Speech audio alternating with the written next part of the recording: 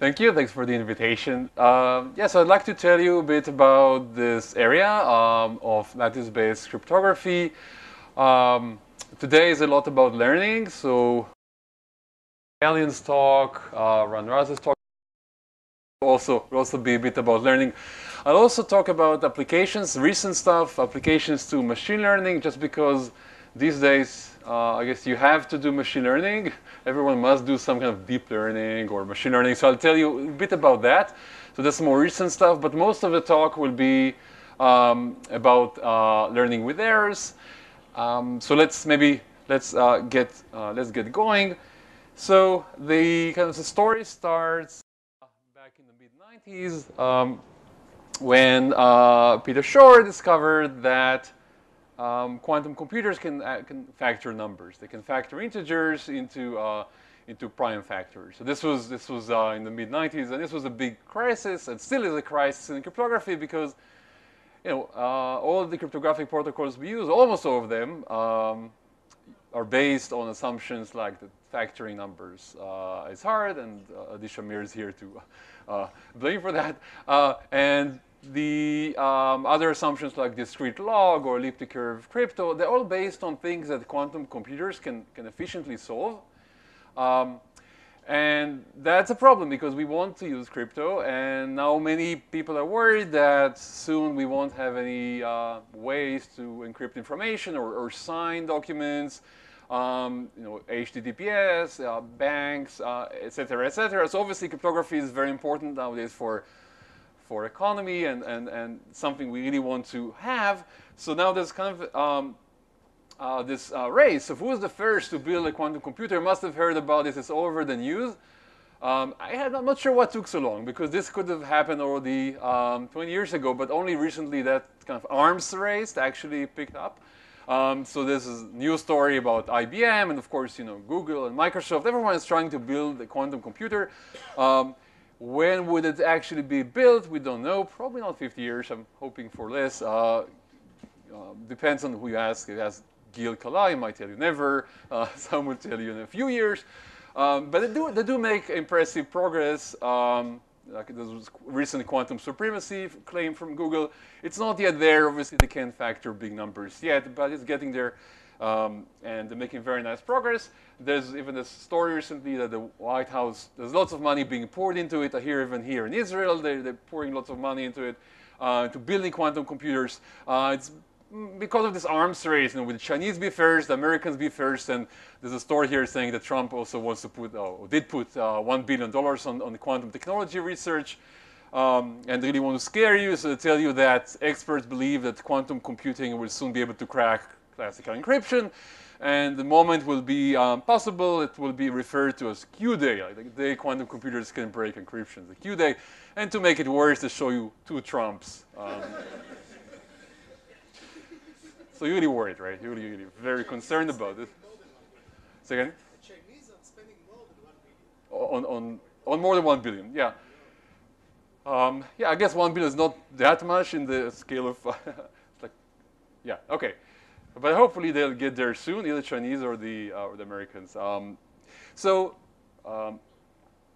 The solution or the answer to that came a few years later, 2 years later, with a seminal paper by Mikhail Shaita and Cynthia Dwork, and they had this ingenious idea that maybe you should use something completely different for crypto. Let's not use factoring or discrete log. Let's use something completely different, and then we'll use those high-dimensional objects called lattices. This is a two-dimensional lattice, but what they were suggesting is somehow to use them, or more precisely to use the hard computational problems associated with them, use them to build cryptography. Okay, so that was revolutionary idea.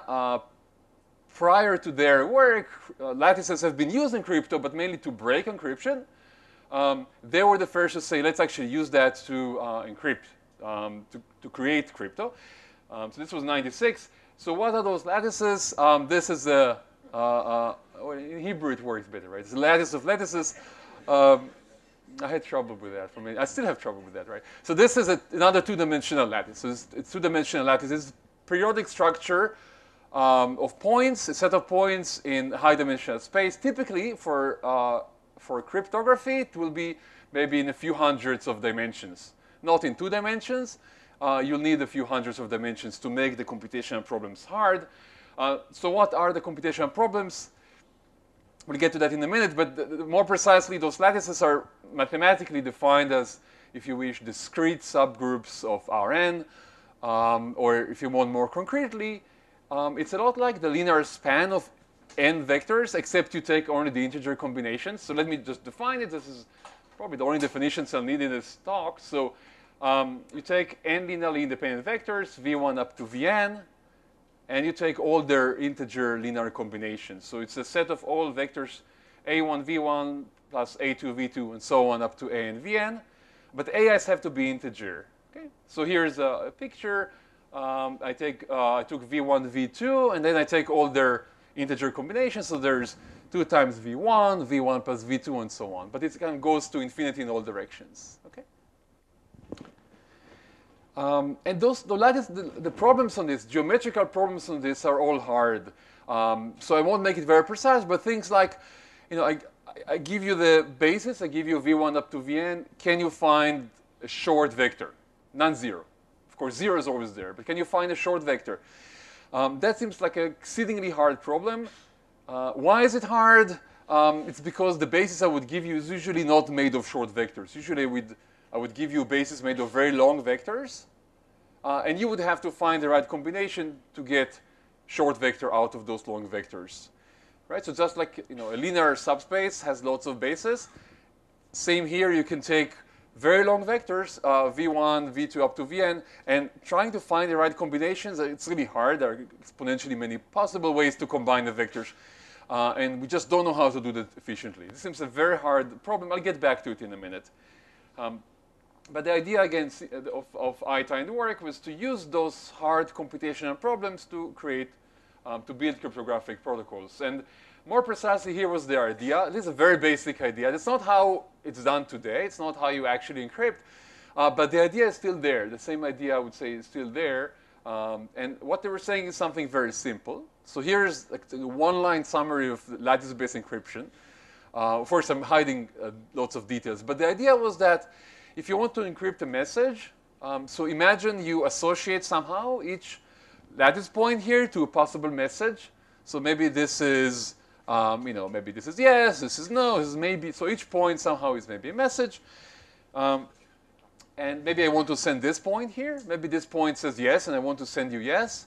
All I have to do is just move the point by a little bit, and that's my encryption. So again, I want to send you this message. What I would do, I would move this point by a little bit, and that's going to be my encryption. What's the idea? The idea is that because we're in a high-dimensional space, it's not 2-dimensional, it's like 100-dimensional. Going back from here, going back to here is actually really hard because there are exponentially many directions. It looks, on the picture, it looks very easy. I just moved a few millimeters down, but going back in high dimension is very hard. I don't know which direction to go. So an eavesdropper that just gets this encryption here will not figure out that the message was actually the one here that encodes a yes. But those who have the key, those who hold the key, can round the point back to the original point. They can figure out what the message was. And that's because the key here, or the private key, I should say, is a very good basis, like an orthogonal basis, almost orthogonal basis, allows me to decode or to round back to the nearest point. But the eavesdropper doesn't have that good basis. The eavesdropper just kind of sees this whole lattice, but doesn't see the geometry, doesn't see the microstructure, doesn't see the actual points next to each other. It knows the basis, it knows the bad basis, but it doesn't have this nice and good basis.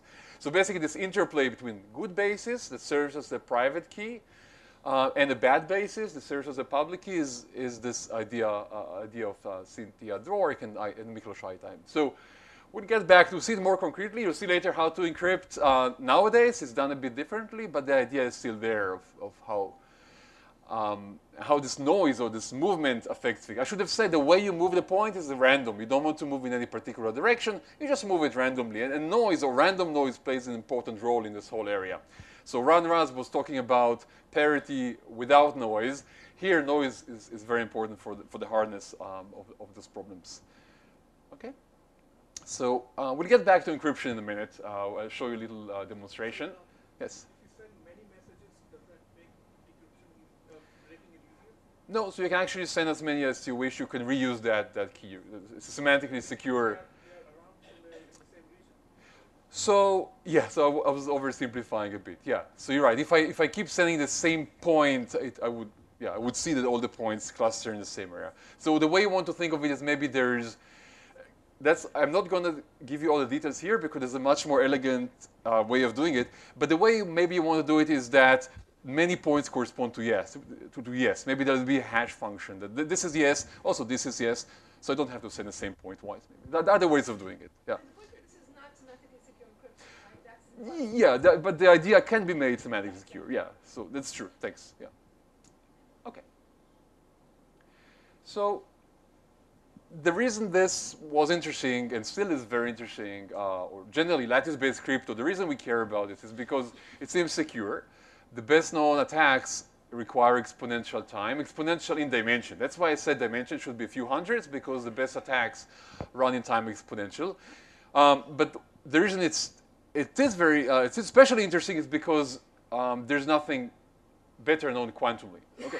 So if you think of factoring or deeply secure crypto, discrete log, those things are quantumly broken. Classically, they're hard. Actually, there are sub-exponential time algorithms for factoring, right, like number field sieve, but quantumly they're totally broken.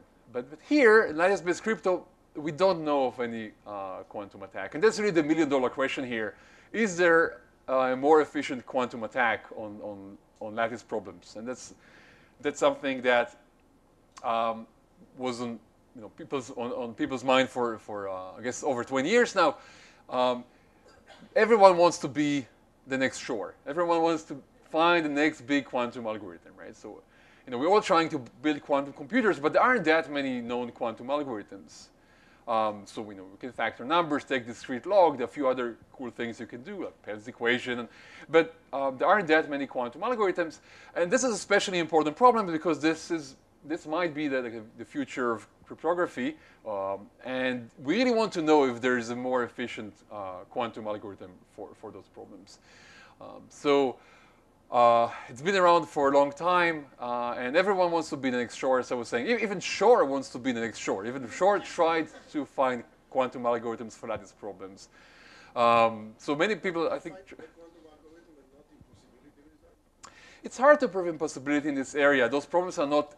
even NP-complete would not, strictly speaking, would not be an impossibility result. But those problems are not NP-complete, and it's really based on belief. Just like factoring, we think factoring is hard, but some people think, not everyone thinks factoring is hard. We hope it's hard, at least classically. Quantumly, we know it's not hard. So it's all a question of belief and how did we try hard enough. And I think people try here. People also still trying. I'll say more about what's known about this, attempts to solve lattice problems quantumly.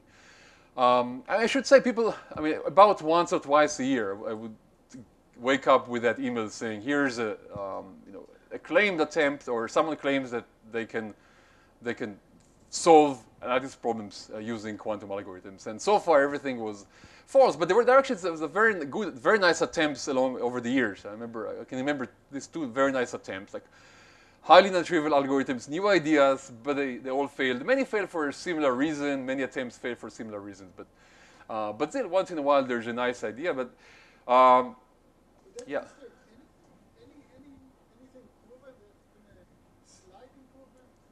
Okay, so be precise. So Nadia's question was, is there anything proven, any improvement at all? You can do things using like Grover's algorithm. You can get slight improvements. Actually, I think the state of the art, don't quote me on this, but I don't think you can do anything currently, even with Grover. I'm not sure. But that improvement you can get is very small. It's a constant exponent. It's quadratic, at most quadratic. So I'm ignoring it for the purposes of this talk. I think if you allow heuristics, yeah, you can get slight improvements using Grover's. So I think this is a great question, and I won't answer the question here. I can tell you that we tried. What we realized at some point is that Gaussian distributions, the Fourier transform, those ideas are very useful. They interact very nicely with lattices, and many of the attempts we have or people had use those ideas, try to use Gaussian distributions, use Fourier transforms. So this is something we did with Daniele Michancio in 2003. What we also realized later is that actually you can use these ideas, and you can use these ideas to come up with an algorithm. So you can come up with a quantum algorithm that solves lattice problems. But there was one caveat, and the caveat was that there's one small missing part. So it doesn't quite work. There's one small part that was missing from the algorithm, and here's what was missing. So it is a problem of kind of detecting what I would call like noisy periodicity. So what is the problem? It's a problem where you get a list of samples. Okay? You get a list of points. Those points are taken from some distribution, and you're supposed to find the pattern in those points. So let me give you an example. Here is a little video showing this. So there are those points that keep showing up, and you're supposed to tell if there's some pattern in the points. And I think you start probably at this point, you realize there is some pattern. So what you know is that those points are going to align on those lines. That they form this line pattern, and your goal is to identify this pattern. So it's some kind of learning problem. You get those samples. You're trying to learn where the pattern is, what this periodic pattern is. And I think that's an important slide. I mean, I want you to realize that this maybe looks easy because you can easily see that, but the problem is that usually it's much denser. I mean, here what I showed you is only 1, 2, 3, 4, 5, 6, maybe eight of those lines, but actually the problem involves many more of those periods, like maybe 2 to the power 100. No. So it's much denser. It really seems extremely hard to find where the period is. So here again, I gave you lots of points. You really see the pattern, but as it becomes denser, I hope you'll believe me. It will be very hard to see that pattern. You won't get so many points on the same line because there are so many lines. They're so dense together. So this was where we got stuck, because we knew if we can solve this, if given points we can figure out the period, we would be done with lattice problems. Okay? And this is something we still don't know how to do in better than exponential time. So this is, let me give you another example. This is in 2 dimensions. We could actually, 2 dimensions, that you don't have to go to high dimension. You can do it in 2 dimensions. That's enough. You solve lattice problems in all dimensions. You don't have to think, this is really the problem. In fact, you can do it in 1 dimension. There's no need to go to 2 dimensions. So this is actually one way to think of it. Here's the same thing, just in 1 dimension. You get points. The points come from some periodic distribution, and you're trying to figure out what the period is. Again, here it's very small. The period is 5. You could immediately see that, but imagine the period is like 2 to the power 100. How would you ever figure it out?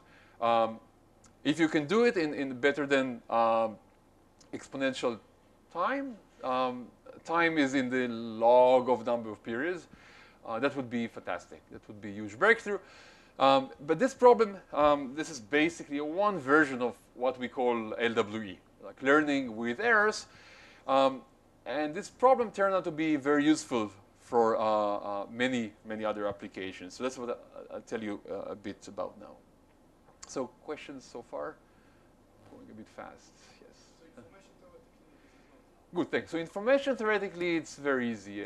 You only need to get, so again, it's a bit like in Ran's talk. Yeah, you get a linear number of points, and information theoretically, they uniquely determine the period, things.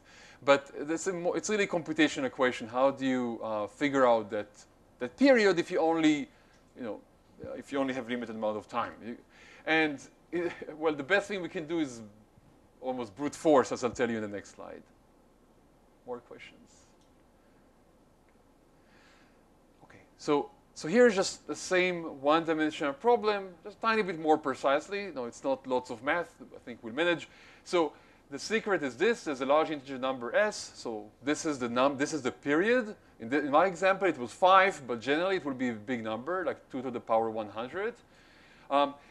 And the input you're getting are lots of samples that are sampled from the following distribution. Basically, you take ki, just a random integer, and you add a little bit of noise to it, ei. So it's think of ei as being some normal variable with some small deviation, maybe deviation of 1/1000, 1/n.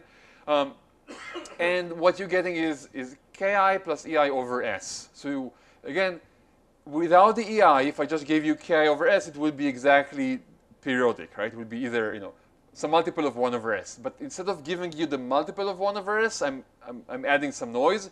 So it's a multiple of 1/s plus a little bit of noise. Okay. And that's it. And your goal is to find s, find the period s. So it's a list. You're given a list of numbers between 0 and 1. That's all modulo 1. So yeah, so the precision is not an issue here. So you're given maybe some finite precision, maybe n bits of precision. Yeah. Say again? The deviation of ei is, it's slightly, you can take it slightly sub-constant. Usually it would be 1/polynomial, inverse polynomial in the security parameter. Yeah. So security parameter is log s. S is a big number, it's like 2 to the 100. Security parameter is like maybe 100 here. Yeah. So ei would be 1/1,000,000. Okay. Same. So you get points which are not the same, the range between ki minus 1 over s to ki plus 1 over s. You get points which are far away from k over No. So the ei is the numerator. So the noise is very small. Yeah, this is important. So if this like 100 over s here, and the next one is 101 over s, you get points in a very very narrow region around 100 over s. Yeah, that's crucial. So it's really, you're getting the multiple of 1 over s plus a little bit of noise. Yeah, it's crucial that ei is in the numerator. Otherwise, it will be just complete mess and uniform, basically. So and your task is, as I was saying, is to find s. You can even think of a decision version. You can just distinguish this from uniform distribution. Can you tell me that those points have some kind of periodicity in them? It's not just uniform over the interval 0, 1. Even that seems hard. In fact, they're equivalent. The two versions are equivalent. And embarrassingly enough, the best known algorithm for this is basically brute force. You kind of try all possible s until one kind of matches. Once you have a guess, once you manage to guess the right value of s, you see that all the points align very nicely in multiples of 1/s. But the only way to find this, as far as we know, is almost pretty much to try all possibilities. So it's basically exponential running time. We try, does it align with 1/5, with 1/6, with 1/7, with 1/8? Try all possible denominators until one of them gets a good match. And because information theoretically it's easy, there will be, once we find the right match, we'll know this is the answer. We'll know exactly that we found the answer. So the number of points is only in log s. So number of points, kind of, you pay for it in the running time. Yeah, ideally, you should be able to solve it with polynomial in log s, security parameter. But if you want more, okay, I'm willing to give you anything less than exponential. And that's actually a very important point. I'll get back to it in the open questions. Because those points, yeah, but I'll get back to it later. More questions? Yes, Adi? Can't you just sort the numbers and look at the gaps? So the gaps, you can look at gaps. The gaps are also multiples of 1/s with noise. In fact, with a tiny bit more noise because you're getting noise from both ends. You can. I'm not sure how to use it, but try. It's, in some sense, you're hoping to decrease the size of the magnitude of the numbers. Yeah, in a bit, this is a bit like how algorithms work, sieving algorithms. The trouble is you want to repeat that and get smaller and smaller gaps, but the noise blows up, so you can't do it too often. So I think your idea would be find 2 points that are kind of close together, subtract them, you get another point that's smaller in magnitude. Maybe that's what you thought, but maybe I'm Let the gap between the 100 over s and 101. But the trouble is that you won't get a point here and a point here. S is so big. So the example was misleading because I took s to be 5. But when S is like 2 to the power 100, you get maybe a point here, but you won't get anything here or here. The next point is going to be extremely far away. Yeah, thanks. Yeah, this is, if I could get points in consecutive, that would be fantastic. Yeah, but I don't have that. Okay, so this problem seems hard, and I should explain why we add the noise, because you're wondering, why did I bother with these EIs? Why won't I just give you multiples of 1 over S? Well, noise is absolutely crucial to this whole area. I mean, all of lattice-based crypto is based on noise, on this random perturbation. If you don't have any random perturbation, everything becomes easy. And let me demonstrate it here. If your input is really a multiple of 1 over S, so you're getting something like 100 over S, then it's easy. Then it's very easy to figure out S. In fact, you can do it with just one sample. You don't even need lots of points. So give me 1 point. I can tell you that that point is a multiple of 1 over S. I can tell you what the S is that that point is a multiple of. Does anyone know how? Have you ever seen that? Yeah, basically that's it. And this is, it's used in many other, in fact, it's used in Shor's algorithm. But here's the idea. So without noise, it's easy to solve LWE with just one sample. So here's the proof by Mathematica. I just took a number. Here's a number. Just one number, okay, between 0 and 1. And there's no noise added to it. So what I can do, I can look at the continuum fractions. I look at the convergence. And at some point, you just realize that the last number you get here basically gives you S. The denominator would give you S. So it has to show up, the number S has to show up in the continuum fraction, assuming that the numerator is coprime, and that happens with high probability.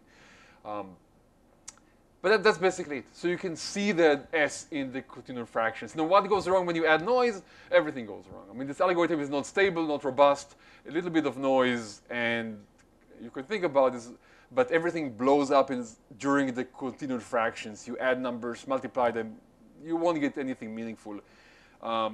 And that's why this problem seems hard. And the main result, the main hardness result shows that it's, and if you could solve LW, if you could solve this problem, you can solve lattice problems. Okay, and this is basically what I was telling you before. Basically, instead of getting an algorithm, right, we were trying to find a quantum algorithm for solving those lattice problems. We're still trying, but the algorithm failed, and the reason it failed because there was a missing component, and the missing component is LWE. So if you could solve LWE, then you can solve lattice problems. In other words, what you get is a reduction. You get a reduction that shows you that if you could solve LWE, you can also solve lattice problems. So this is the theorem I'd like to mention a few words about, and then maybe tell you how it's used in applications, and including some of the recent stuff. More questions about this before I move on? Yes? Like, if you solve LWE, that would apply like a classical algorithm for lattice problems? No. So I'll tell you more about this later. So this is, I also mentioned a remark about this. And this is really important. This is really surprising and strange feature of bug in this theorem that even if you solve LWE classic, I mean, LWE there's nothing quantum in LWE, right? LWE, I showed you, just a bunch of points and figure out what S is. Even if you solve it classically, you only get an efficient quantum algorithm for lattice problems. So I'll mention in a few slides why this is the case. So another way of thinking about this is that if you're willing to believe this kind of hypothesis about mathematics, about nature, that there's no efficient quantum algorithm for lattices, maybe it's like an axiom that you're willing to believe, then we get that LWE is hard. Because this is so the security assumption, if it says that there's no efficient quantum algorithm for lattices, then you get that LWE is hard. And yes? So it's even hard for quantum algorithms. So yeah, I should have said, yeah. You have to assume that it's hard for quantum algorithms. Yeah, the assumption must be, maybe I misread this, but the assumption must be that there's no efficient quantum algorithm for lattices. Thanks. Yeah. Oh, that's what. Yeah, that would also imply LWE is hard even for quantum. That's true. Thanks. Yeah. Okay. If you solve LW in high dimensions, well, it's like classical, right? LWE in So I know what you're referring to as the next bullet. Yeah. But again, to summarize this again, we show that if you solve LWE, yeah, even quantumly, thanks, exactly, even quantumly, but also not quantumly, it shows that you can solve lattices using quantum algorithms. So you're the next shore, okay? So if you want to be the next shore, you have to solve LWE. Or if you believe that there's no such way to solve, no way to solve quantumly lattice problems, you get LWE is hard, then you're a cryptographer, okay? So you can decide if you want to break it or use it. What's interesting here, I think, kind of philosophically, is that if you're like Gil Kalai and you don't believe in any quantum computers, they will never be built. I would claim that this theorem is still interesting because the theorem is not about quantum computers, about the physical reality. It's about a mathematical thing. The theorem tells you that if you make this, if you can one day prove, or maybe you believe that in this model of quantum computation, it might be completely hypothetical. Maybe it has nothing to do with nature or with physics. Maybe we even live in a completely classical world and we just think there's some quantum mechanics going on. Even then, even if you don't think there will ever be any quantum computers built, you still have to worry about the question of whether quantum algorithms can solve lattice problems, because that would determine if the theorem applies or not. So in other words, the theorem is not about quantum physics or it's about a model, a mathematical model of computation, and whether a certain problem is easy or hard in that model. Maybe putting it differently, imagine we really were living in a world that's classical. Maybe we didn't yet know about quantum physics and quantum computers. We would not be able to prove the theorem, even though the theorem is really about classical thing, about LWE being hard or not. It's not a question about anything quantum. So kind of knowing about this model of computation helps us say things about the entirely classical thing like LWE. We don't have to have a quantum computer for that. Okay, so it has nothing to do with computers. It has to do with this model of computation. Okay, I hope this is not too confusing. Okay, so this is it. And going back to Krim's question, I should say that there have been attempts to kind of de-quantize it, to get rid of the quantum. Let me not go into that. Let me just say that it's not yet it's not fully de-quantized. I mean, it's not yet the full answer. You can do something without quantum, but for whatever reason, quantum is still essential in this theorem. So we don't yet know why it's there, but it's still there. More questions?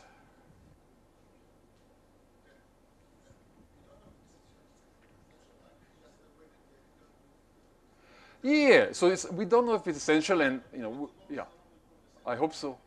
Yeah, so it's completely, entirely possible this is just an artifact of the way we prove things. Yeah, and I would very much like this to be the case because it's annoying. You would like to prove it without the quantum, just directly to prove hardness. One thing I should say, maybe it's not necessary for the theory audience, but people might ask, why do you need the hardness proof? I mean, you already can just believe that LWE is hard. And the nice thing about the hardness proof like that is that it tells us something about the problem, how we should choose parameters. And going back to the question we had before about how much noise to add, the theorem, or the proof of the theorem, tells us how much noise to add. The theorem, again, the proof of the theorem tells us that if you add too little noise, then the proof breaks. So the proof needs a certain minimal amount of noise. And for many years, we didn't know why. I mean, there was some technical requirement. The proof said, for the proof to work, we needed a certain amount of noise here. And we didn't know why. But in 2011, Aurora and Gay showed that if you go below that amount of noise, if you reduce the noise below what's dictated by the proof, there are actually attacks. You can actually attack LWE, sub-exponential time attacks. So which was nice because it's kind of through a security proof, you could already preempt this attack. You knew the noise has to be at least a minimal amount, and it really matched perfectly what Aurora Gay showed like 6 years later. Okay. Question? Okay. What about the other direction of the reduction? Is LWE a special case of that? Yeah, so not really. Yeah, so in a sense, you can, I mean, LW, there are many ways of viewing it. You can view LW as some kind of random average case lattice problem. Yeah, you can do it also the other direction. You have to be carefully with the parameters, but it's, yeah. Okay, so maybe before I go on to the application, just a couple of slides on the question that was raised before. Why suddenly quantum? What's the connection to quantum? Again, LWE is entirely classical. It's just a classical question about points and periods. How come you suddenly end up with quantum? And the reason is that during that reduction, there is a certain task you have to perform, and I don't really know how to do it quantumly. So if you want to get rid of the quantum part, you should find a way to get around this issue.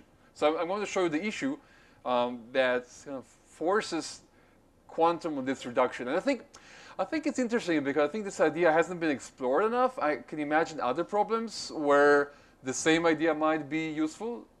Basically, the kind of things you can do quantumly, you cannot do classically.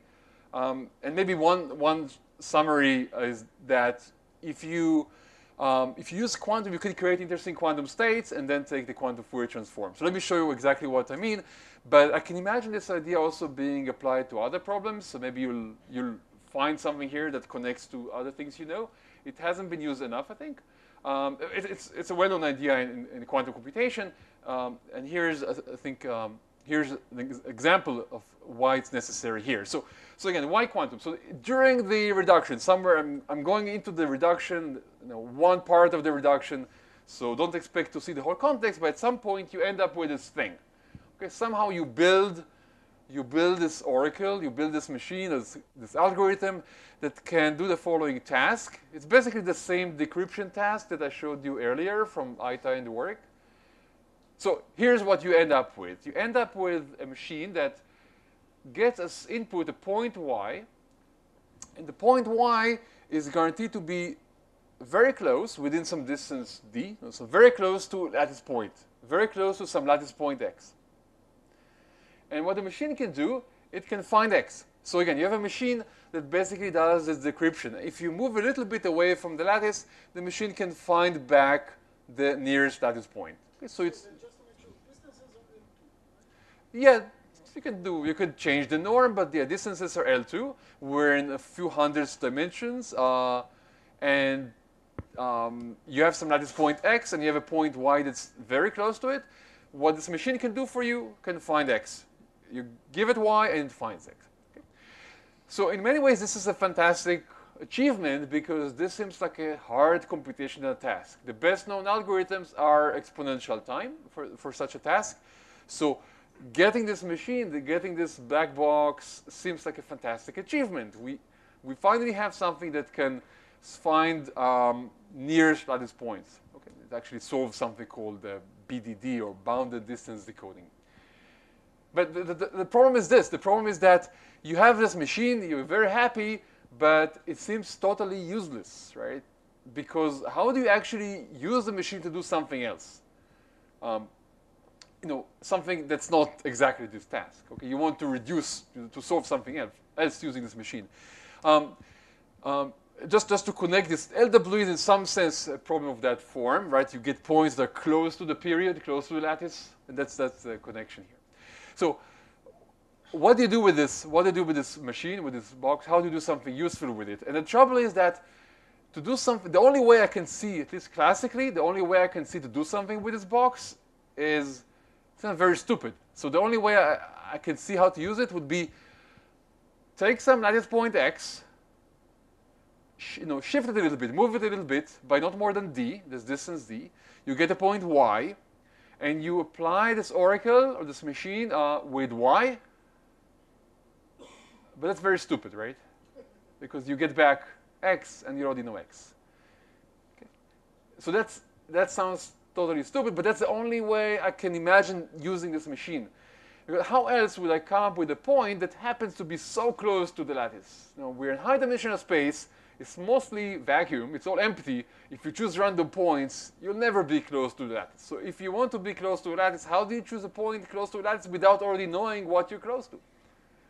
So again, the only way I can see doing that is start with the lattice point, shift it by a little bit, and then you know what the nearest point is already. So it's not useful, right? If I start with x, move it by a little bit, get y, I call the box, I get x back, not very useful. D is some small distance. Yeah, it changes in the reduction, so it depends on the reduction on the setup. It's a very small distance. The radius that you're allowed to move the point. Less than square root L or more? Depends on the geometry of the lattice. Yeah, it's a small distance. That's why you need quantum to take superposition Exactly. connexes. Exactly. So why? So this thing that sounds absolutely obvious classically turns out that quantumly these things are very useful. Quantumly, being able to compute something you already know is extremely useful. So that's kind of the surprising thing. That's what quantum computers are very good at doing, computing things they already know, like factoring 15 into 5 and 3. but here's a more serious example. So quantumly, the fact you can compute x from y, can recover x, means that this transformation that maps x into y, that becomes a reversible transformation. And quantumly, everything has to be reversible. And therefore, changing a memory register from x into y is something you normally cannot do. You cannot take x and replace it by y, because that's not a reversible transformation. But if you can compute x back from y, then suddenly this becomes reversible. You can take x and map it to y and still go backwards, so the thing becomes reversible. Why is that good? Why is it so good? Because now once you can do things reversibly, you can create quantum states, you can do interesting things with it. Namely, you can create this, what we call this periodic Gaussian state. So it's a state on the lattice. It has this period. But the only way to create this state is by being able to kind of erase or uncompute the lattice point x. Okay, so I won't give many more details on this. Let me just summarize that computing things you already know, classically, it's often not very useful. Quantumly, it's useful. It allows you to create quantum states. And once you create the quantum states, what you usually do in quantum, almost always, you take the quantum Fourier transform. And turns out this basically gives you short vectors in the lattice through the quantum Fourier transform. So again, this is really like a one-minute summary of this line of work. I don't expect you to see all the details, but just remember this idea. I think it can be used also elsewhere, maybe coding problems, graph problems, I don't know, but this idea of like planted, if we have a planted problem, this might be useful. So planted click, so those things might come up there too. I don't know how to use it in those other contexts. Just an open question to think about later. So that's kind of it for LWE questions, or for the background on LWE. I'll tell you some applications now. Questions?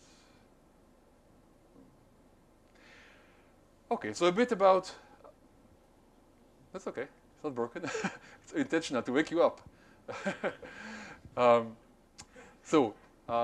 Applications. So LWE in the last decade or so became very useful in crypto. There seem to be lots of applications of it. It's basically you can do almost anything with it. Any cryptographic protocol that you wish, you can do using LWE. So it's amazingly versatile. It's, as we said, it's provably secure. Provably secure as lattice problems. So it's as hard as lattice problems.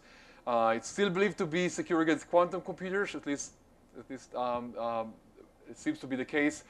And also quite efficient. Actually, some of the recent proposals seem to be kind of on par with things like RSA. So those things are actually being standardized nowadays. Like NIST is trying to standardize the National Institute of Standards and Technology, trying to get standards for post-quantum crypto, and lattice-based crypto systems are one of the leading contender for this. So list of applications in crypto is very long. Probably don't know the definitions of half of those protocols, but those are really important things apparently in crypto. Just the most recent one, one of the most recent applications is to get NISIX for NP. This is a result from Pikert and Sheehan. There are lots of other things you can do with it. Basically, it seems like the nice thing about LWE is very flexible. You see, the definition is very simple. The definition of the problem is very simple. You can do lots of things with it. It's very natural to use it, and you can do lots of things with it.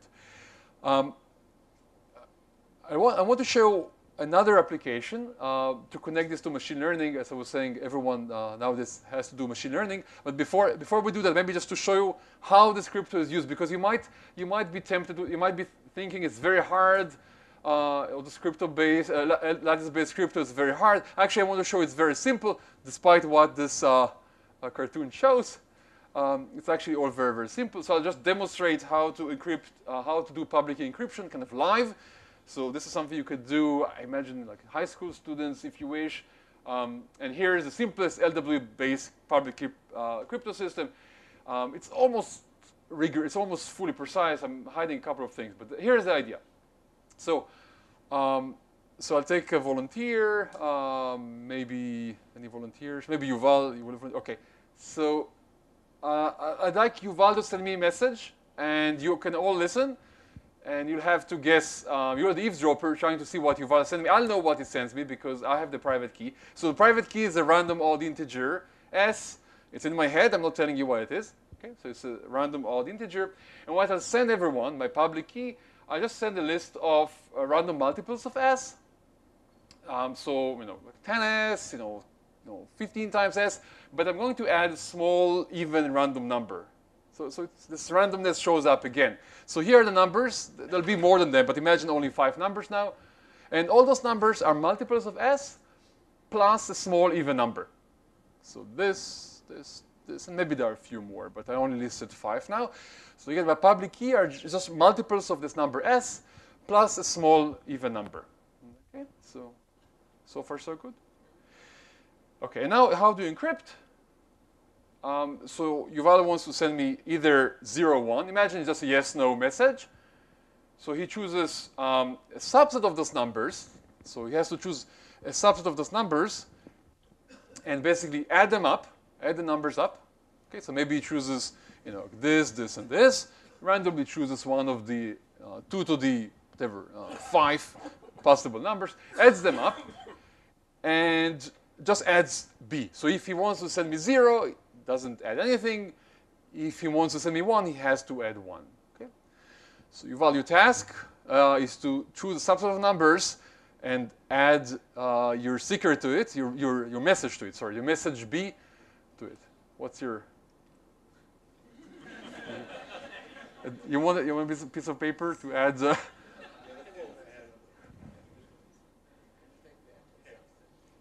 You not the empty subset. Yes? 289? 298. Okay.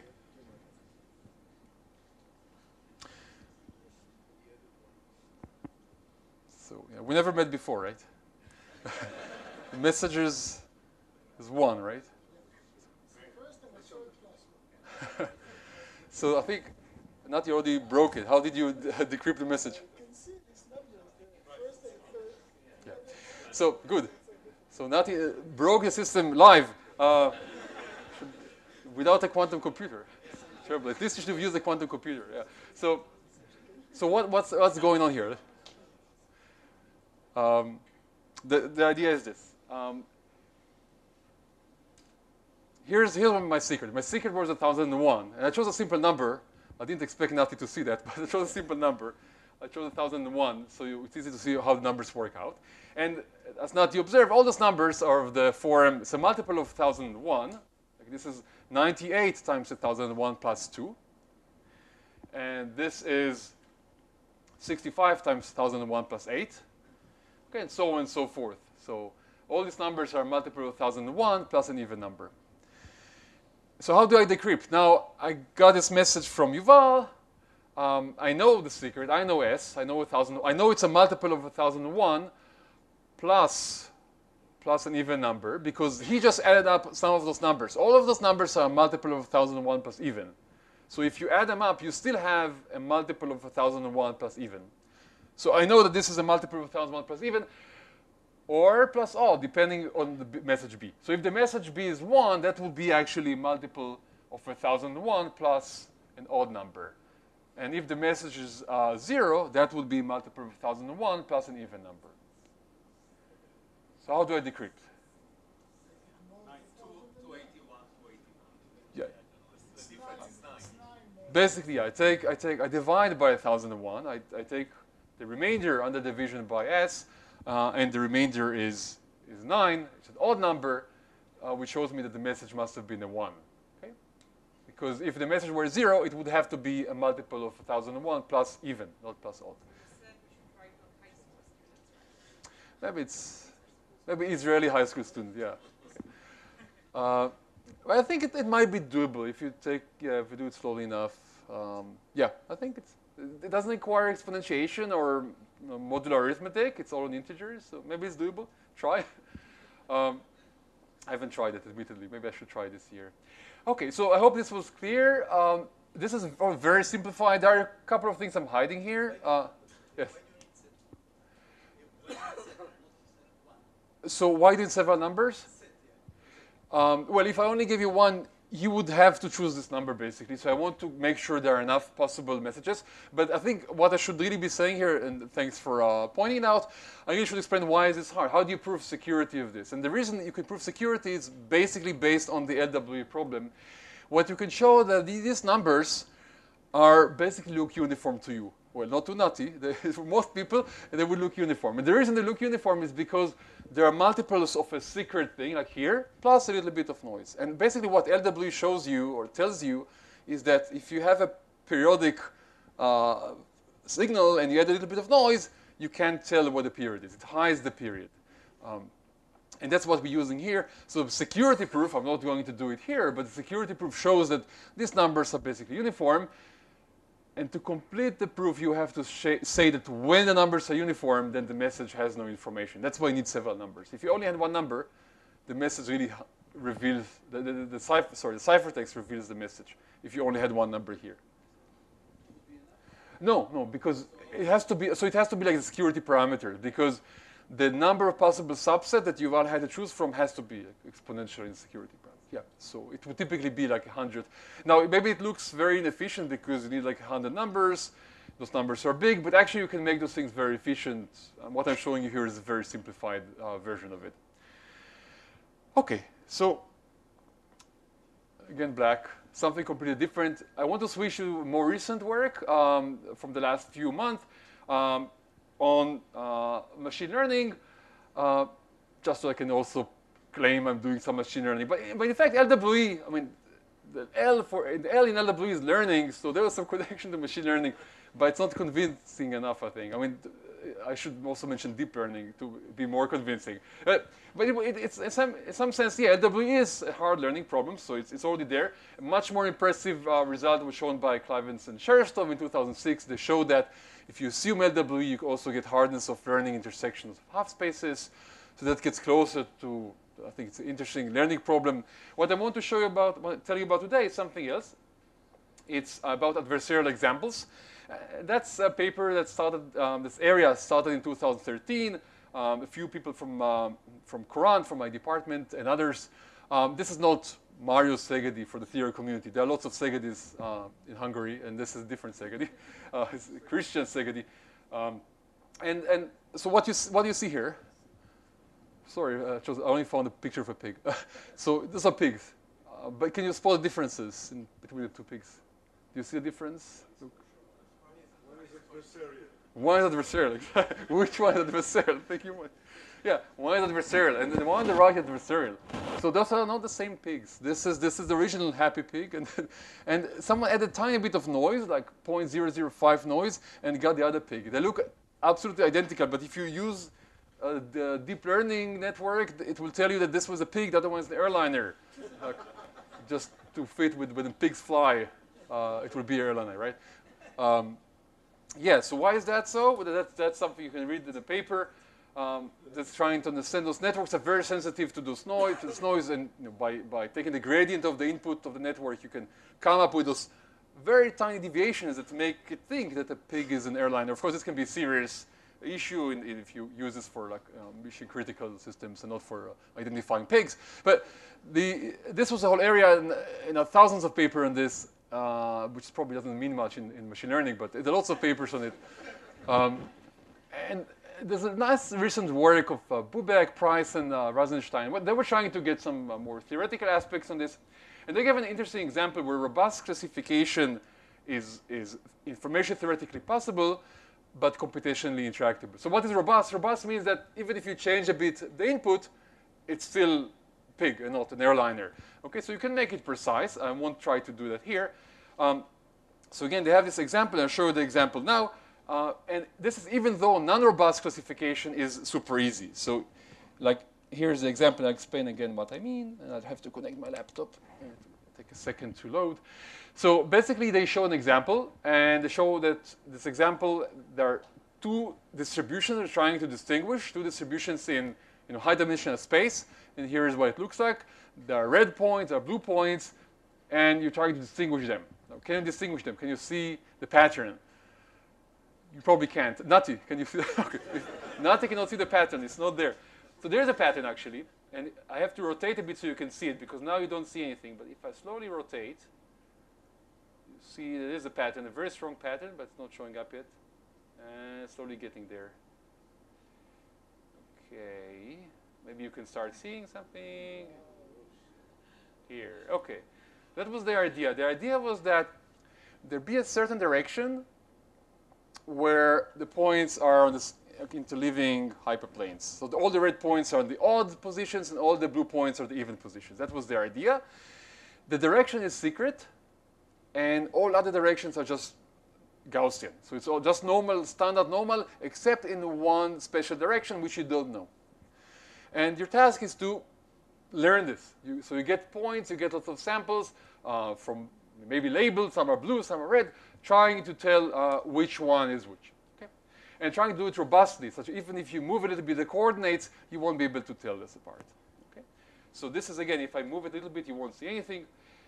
And going back here, so what they showed is that they have this task of blue versus red, and they show that information theoretically, it's actually easy. Just like Elchanan asked before, if you get a small number of points, information theoretically you should be able to tell, should identify this direction, the secret direction. But computationally, it seems intractable. I'll tell you more about this later.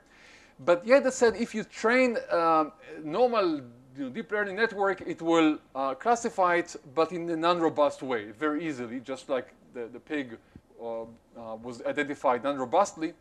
And to get this last point here, this is really a hack. I mean, basically what they did, they provided the color. They provide a network with a color also. A network can use the color to identify if it's a blue or red. It sounds very stupid, but it's not robust because blue and red are very close together in some sense. So you encode the color in the input and let the network basically use the color as the way to distinguish the two set of points. But the colors are very close together, so you choose maybe blue and light blue. Okay? So the network can use the color, but it's not robust, because if I slightly change the color, the network would suddenly think is completely the other class. Okay? So that was their idea. And let me say it again because it's very confusing. They said, we'll encode this input in a way that's kind of inherently easy, kind of trivially easy to distinguish based on color, but the colors are so close together that it's not robust. And if you want to be robust, you really have to work hard and identify the direction. So they said, this is something that happens often, that deep learning or neural networks, they would pick on some totally useless or irrelevant feature, but that helps them to distinguish the two classes. So I'm running out of time, so let me just say, this is basically the distribution you get in this hidden direction. What do I mean by intractable? So what they could show, the only thing they could show is that it's hard in what's known as the SQ model. I won't define here. It says that if you only look at averages, you won't be able to find the hidden direction. That's basically what it says, only looking at averages. It's a very restricted model, and yet it captures almost all the known algorithms. So I think it's a very interesting statement, but you would really like to get a more meaningful hardness proof. And what we show and observe is that this problem is computationally hard, as you might have guessed by now. If you can solve it, you get an efficient quantum algorithm for lattice problems. So this problem you saw here might have looked familiar. Indeed, it is familiar. It has lots in common with LWE. So this problem is basically some variant of LWE, and you can prove that it's hard by following the LWE hardness proof, the original one from 2005. Second? So So the problem, either find a direction or distinguishing from a standard Gaussian that has no hidden direction. Yeah, either way is fine, yeah. Basically, this distribution is kind of pseudo-random. It looks like a Gaussian. How it's related to adversarial examples? So the connection to adversarial examples is that if you want to learn this properly, you have to be able to support a small distance, and those hyperplanes are separated by a small distance. So there is distance between the blue and the red. Some small distance. And information theoretically, you can do that because even if I move the blue point a bit, it will still be far from the red plane. But computation, it seems it's intractable. So you say our brain somehow solves this problem. No, so this problem is it's not yet a problem it's not a problem that would show up in practice, of course. It's not a problem that would, but it's I think the closest you have so far for something demonstrating the difficulty of robust learning. So how important is it that you have alternate planes? Could you have alternate spheres? No, spheres you could not. It's really about direction. You can because spheres you can compute the norm, so it's not really. It's really about direction. You can try other patterns, but we don't know actually. It's quite fragile. One of the open questions is to figure out what happens if it's maybe not equally spaced. Just change the spacing a bit. In some cases, you have faster algorithms. If the moments don't match, you can see that. But some other cases, if the moments match, we don't know. We have no hardness proof nor algorithms. Yes. In this particular case, it was important to use the L2 norm, but there are also adversarial examples in L0 norm, which are when you allow small number of pixels to change, but by a lot.